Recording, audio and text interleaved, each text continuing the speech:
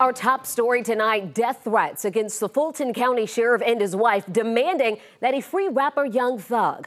The threats allegedly leading investigators to 18-year-old Quartavius Mender, who is now also in jail. But only on 11 Alive, the suspect says it wasn't him, and his mother says there's more to this story. John Sherrick speaking with both of them tonight and joining us live from the jail. And John, what's going on with this story? There's a lot of moving parts here.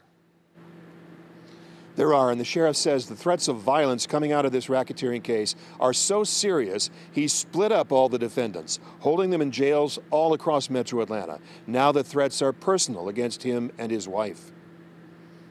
Fulton County Sheriff Patrick Labatt getting the word out he and his family are surrounded by extra security now. I signed up for this.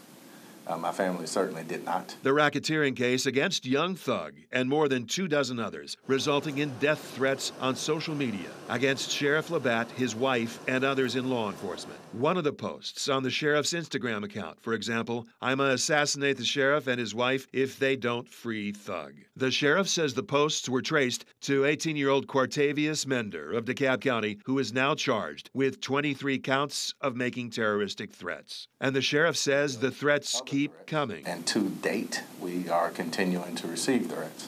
Have as many as 4 or 5 more today that are all social media based. We think it's gang related and at least fan base related. So if there are any copycats out there, this has crossed the line and we're going to focus on apprehension of those individuals. Quartavius Mender's mother, Malika Kalenga, and his sister, Denicia Kelly, tell me Quartavius is being treated for a mental illness and has nothing to do with any gangs. And Quartavius tells me from jail that even though his cousin was one of the alleged gang members arrested, he has nothing to do with any of that. So why do they say that you have an Instagram account and you were posting threats against the sheriff and his wife? I really don't know, but it wasn't me. I'm not a part of no gang. I'm not a part of YSL. I'm not a part of nothing. Young Thug don't know him. And you don't know Young Thug.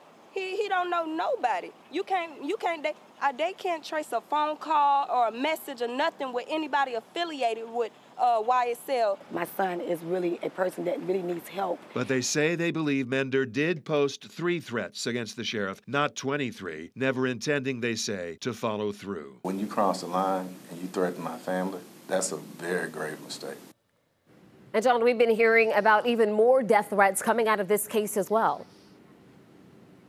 Prosecutors say that some of their witnesses are receiving death threats. Some of their witnesses against Young Thug and the others. And so the suspects remain in custody without bond. All right, John, thank you so much for following that. We appreciate it.